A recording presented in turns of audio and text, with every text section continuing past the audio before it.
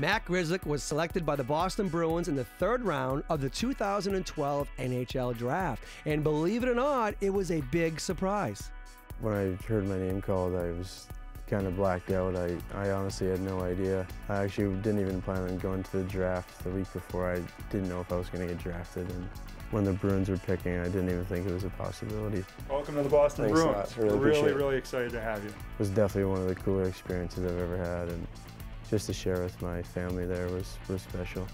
Special might not do it justice because Matt grew up in Charlestown, Mass. And his dad has worked on the TD Garden Bull Gang for over 40 years. It was huge. Just anytime the Bruins were on the road and the ice was still up, he would always call and see if I wanted to skate.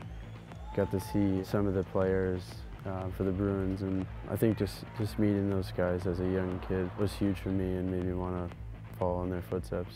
Matt played in high school at nearby Belmont Hill, then went on to 4 extremely successful years at Boston University. So when you think about it, he's about as Boston as a hockey guy can get. I think college hockey is so prominent in Boston, especially with things like the Bean Pot. I think that's something that definitely drew me, and just going to the games as a kid made me want to play. It was a phenomenal experience, and I'm very thankful to have spent 4 years there. Last season, Matt was finally able to achieve his lifelong goal of taking the ice as a Boston Bruin. And as you might expect, it was pretty cool.